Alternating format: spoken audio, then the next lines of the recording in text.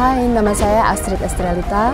Saya seorang fashion designer, ibu 3 orang putri, dan sangat senang sekali membaca dan menulis.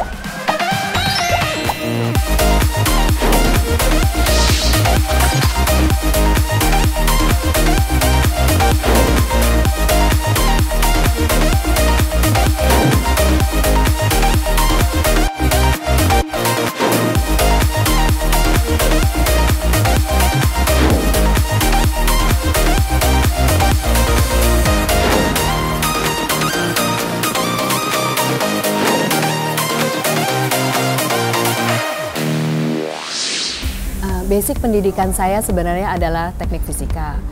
Namun saat saya menjalani masa kuliah saya tahu bahwa passion saya sebenarnya bukan itu.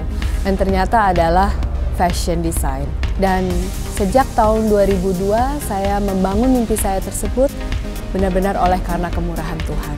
Dimulai dari semangat dan ambisi yang menggebu-gebu, saya bersusah payah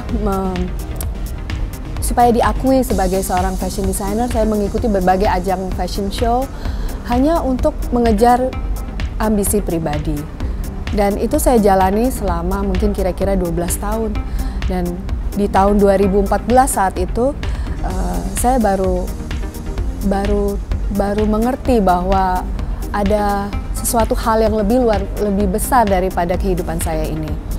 Dan tahun 2014 Tuhan mengingatkan saya saat sebuah momen saat saya lagi menjalani fashion show, dan di saat finale Tuhan berbisik kepada saya, untuk apa sebenarnya kamu membuat baju-baju yang seindah ini? Hanya untuk kemuliaanmu? Is it for your glory or is it for me? Kata Tuhan. Saya diingatkan sebuah ayat saat itu, Galatia 2 ayat 20, namun aku hidup, tetapi bukan lagi aku sendiri yang hidup, melainkan Kristus yang hidup di dalam aku. Lalu saya terpikir, benarkah tahun-tahun itu saya benar-benar memprioritaskan Tuhan atau membiarkan Tuhan yang mengontrol hidup saya? Dan saya sadar bahwa ternyata memang tidak, itu hanya ambisi pribadi. Lalu saya bergumul kepada Tuhan, saya berdoa, saya bertanya, Tuhan, saya harus buat apa dalam hidup ini? Dan membutuhkan waktu yang cukup lama saat itu, sekitar 2 tahunan. Dan baru di tahun 2016 Tuhan membuka dan memberikan sebuah visi yang baru buat saya, yaitu Fashion with a Message. Tuhan menyampaikan kepada saya bahwa saya harus menyampaikan pesan Tuhan melalui karya-karya koleksi saya. Untuk itu, karena saya juga suka membaca dan menulis, saya memberanikan diri untuk menulis sebuah buku. Dan buku saya bercerita tentang koleksi pribadi saya dalam bentuk pesan-pesan Tuhan yang ingin Tuhan sampaikan. Ini adalah buku pertama saya, yaitu Imago. Dia merupakan salah satu serial Fashion with a Message, di mana di dalam buku ini menceritakan tentang proses transformasi seekor ulat menjadi sebuah kupu-kupu. Dan proses ini sangat dekat sekali dengan kehidupan saya sebagai seorang fashion designer. Dimulai dari tahun 2002 sampai tahun ini.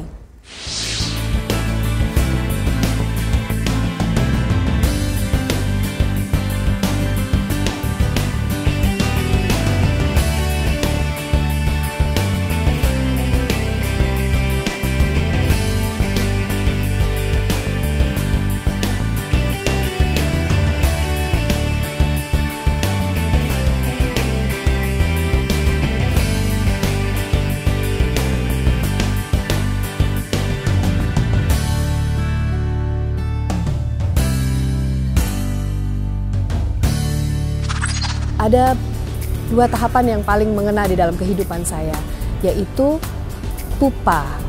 Saya pernah terpaksa untuk berdiam diri seperti seekor pupa atau kepompong, di mana kita benar-benar harus diam, tidak melakukan apa-apa, dan berusaha mendengar Tuhan maunya apa dalam kehidupan ini.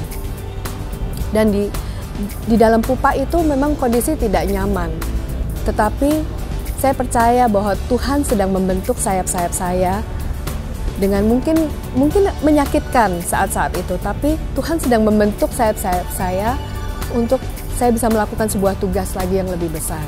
Pada saat kita sudah siap, sayap-sayap kita sudah siap, dan kita ready to fly, kita siap untuk terbang, kita perlu ingat bahwa untuk saat kita sebagai kupu-kupu, kita terbang, bukan tugas kita untuk memamerkan sayap kupu-kupu kita, atau memamerkan keanggunan warna sayap kupu-kupu, tapi kita punya sebuah tugas, yaitu untuk bereproduksi. Kita punya tugas untuk menyebarkan berkat Tuhan.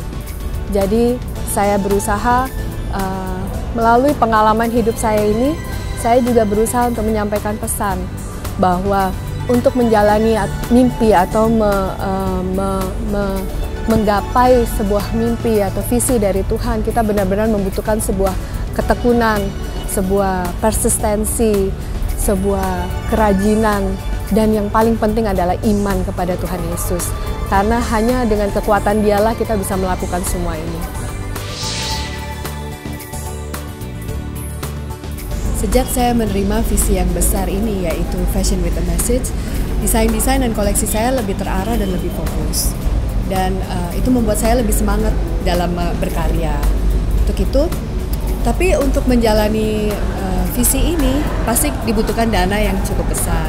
Untuk itu kita support dengan bisnis kita, yaitu kita membuat ready-to-wear produk yang puji Tuhan diberikan kesempatan sama Tuhan untuk bisa mendapatkan market di Bali. Dan produk kita saat ini ada di TS Store Seminyak Bali. Selain itu, kami juga punya usaha, yaitu menerima private order di Jakarta dan juga uniform.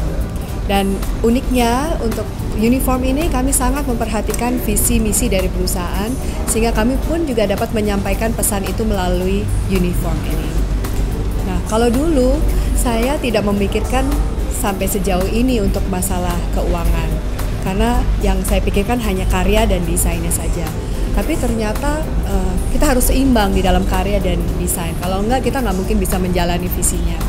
Untuk itu, saya berdoa kepada Tuhan, saya memohon kepada Tuhan, Tuhan kirimkan saya orang yang benar-benar pas dan cocok untuk menjalani usaha ini, yang memiliki value dan visi yang sama, sehingga benar-benar apa yang Tuhan mau bisa dijadikan melalui usaha ini.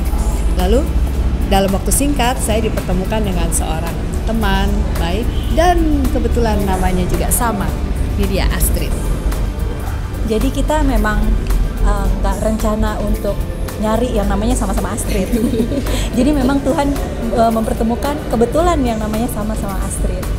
Pada waktu Astrid Estrelita menawarkan saya partnership di pertama kali, saya nggak langsung oke, iya gitu.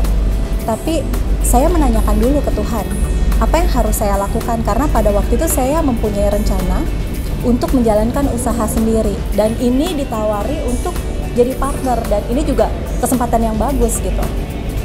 Nah, pada waktu saya berdoa, saya merasa Tuhan tuh seperti berbicara gitu kepada saya.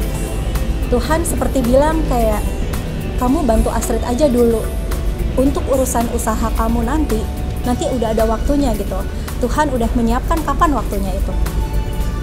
Dan sampai saat ini, puji Tuhan, kita masih menjalankan bisnis berdua, Estrelita, dan juga saya juga paralel menjalankan bisnis usaha saya sendiri gitu. Saya teringat di Roma 8 ayat 28, kita tahu sekarang bahwa Allah turut bekerja dalam segala hal untuk mendatangkan kebaikan bagi mereka yang mengasihi Dia, yaitu bagi mereka yang terpanggil dan sesuai dengan rencana Allah. Puji Tuhan, sampai saat ini Estrelita terus berkarya untuk kemuliaan Tuhan, untuk menyampaikan pesan-pesannya melalui karya-karya Estrelita. Dan mengapa kita berani melakukan visi ini? Sebenarnya karena kita tahu bahwa Estrelita is the second and Jesus is the first.